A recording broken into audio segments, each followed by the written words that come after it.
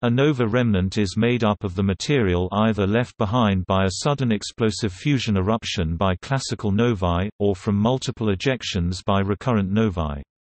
Over their short lifetimes, nova shells show expansion velocities of around 1000 km per second, whose faint nebulosities are usually illuminated by the progenitor stars via light echoes as observed with the spherical shell of Nova Persei 1901 or the energies remaining in the expanding bubbles like T. Pyxidis. Most novae require a close binary system, with a white dwarf and a main sequence, subgiant, or red giant star, or the merging of two red dwarfs, so probably all nova remnants must be associated with binaries.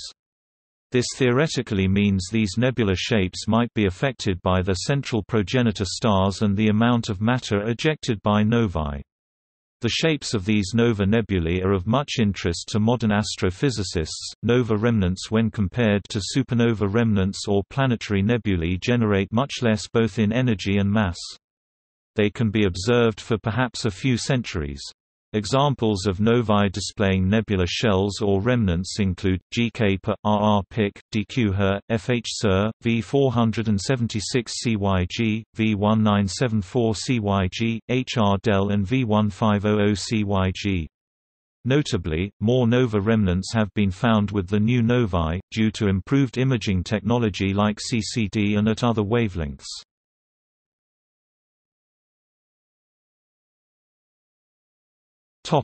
See also: